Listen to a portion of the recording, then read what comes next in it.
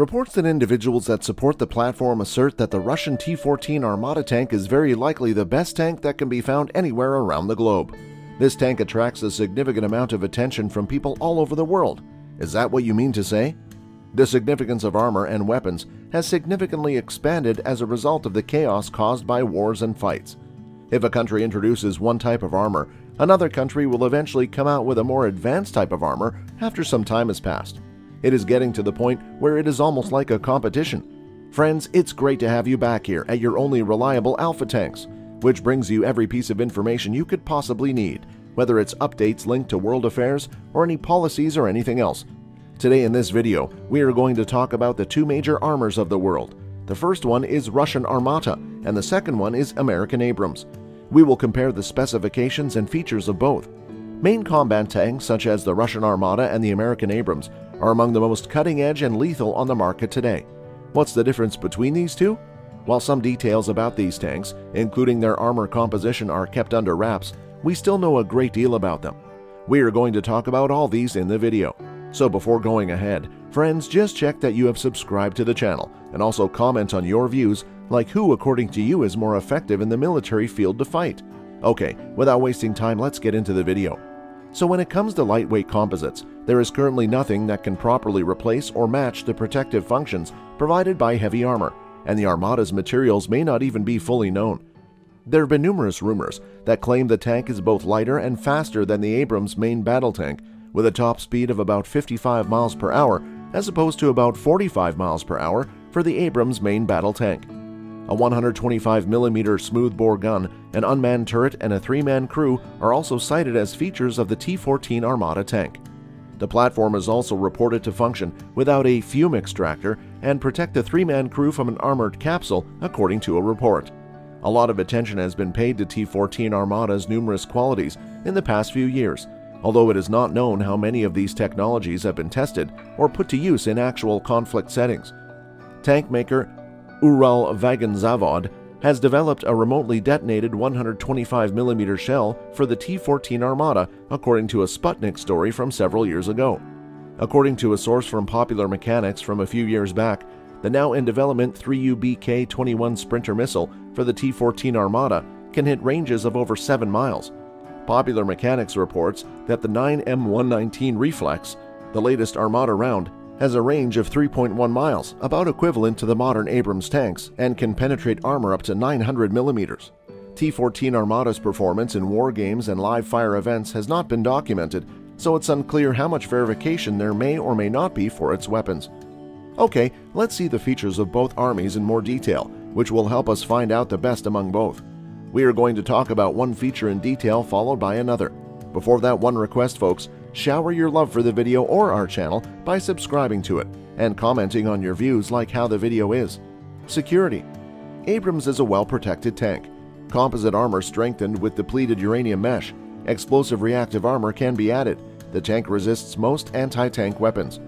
The U.S. Army wants to put an active protection system on Abrams tanks. It destroys anti-tank rockets and missiles.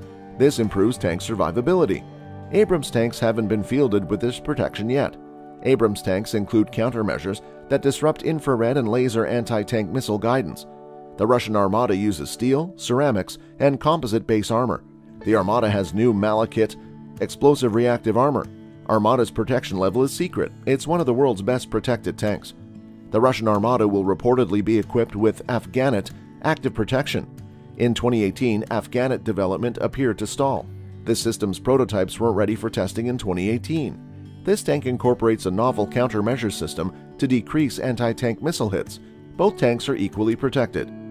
Crew survivability. Once the Abrams armor is breached, the crew has a chance of survival. Most ammunition is kept in a blowout turret bustle. The bustle and fighting compartments are separated. If hit, ammo detonates without killing the crew.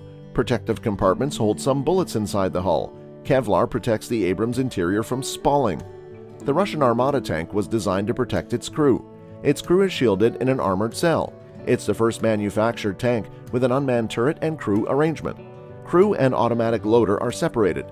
Damage resistance has been enhanced. If the crew cell is intact, it can work with pierced armor. The Russian Armata's shielded crew cell and segregated munitions may improve crew survivability. Gun. Abrams smoothbore cannon is 120mm L44. Even though it's not the most advanced tank cannon, it's powerful. Its effective range is over 4 kilometers. Its range was proven in various global wars. The gunner loads the gun manually. The M1A2 Abrams has hunter-killer capabilities. The tank commander employs a panoramic sight. After selecting a target, the gun is automatically aimed and fired by the gunner. Commander looks for the next target. This strategy offers faster target acquisition and engagement. Most MBTs have target acquisition systems. A new 125mm smoothbore cannon equips the Russian Armata. It's more accurate and long-range than earlier Russian tank weapons. The new gun beats the T-90s. It's more powerful than the Abrams gun. At long range, Russian tank weapons were less accurate than Western tank guns. The Armata can launch long-range anti-tank guided missiles in the same way as regular rounds. This missile has a 5-kilometer range and can target helicopters. The gun auto-loads. This cut the staff to 3. Armata has a new fire system. It's uncertain how accurate the Russian Armata cannon is compared to the Abrams. Mobility. The Abrams tanks are powered by a 1,500 horsepower gas turbine. Basically, it's a modified helicopter engine for tanks. Compact for its power. Abrams is large and ungainly, but its strong engine makes it surprisingly maneuverable. It is faster than many other tanks and has superior cross-country capabilities. The gas turbine unit has greater advantages than diesel engines used on tanks. This multi-fuel engine may run on kerosene, diesel, gasoline, or aviation fuel. It can start very cold and the engine is quiet. The Abrams is dubbed the Whispering Death because of this. The gas turbine has longer service intervals than diesel engines. The gas turbine engine has flaws. It is hard to maintain and has high fuel consumption compared to diesel. The Russian Armata's turbocharged diesel engine produces 1,200 horsepower. The new generation engine is more compact and powerful than earlier Russian tank engines.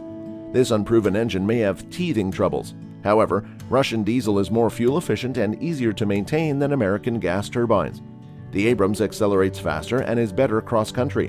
Engine power and mobility are strengths and disadvantages for both tanks. In general, the new Russian tank is on par with the Abrams tank that the US uses. Although it does have some minor advantages over the Abrams in certain respects, it does not possess any cutting-edge advantages. The Abrams has a technical advantage over competing vehicles in terms of their mobility and performance across rough terrain. The design of this tank has been tried and tested, and it has performed admirably in a variety of military engagements. The Armata has a distinct advantage when it comes to survivability as well as crew protection. Even though this tank's design is still in its early stages, there is a good chance that it will suffer a number of growing pains. Yes, these were the major points to feature both armors, but that's not enough. There are still many points we should look at. So before telling you this, we just hope that you have subscribed to the channel and are sharing your views in the comment section. Right?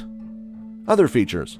Also, T-14 claims to be able to function at 310 miles, compared to Abrams' 265-mile range. A range disparity of this kind, albeit correct, may not have a significant tactical influence given the development of unmanned systems capable of long-duration advanced armored reconnaissance missions.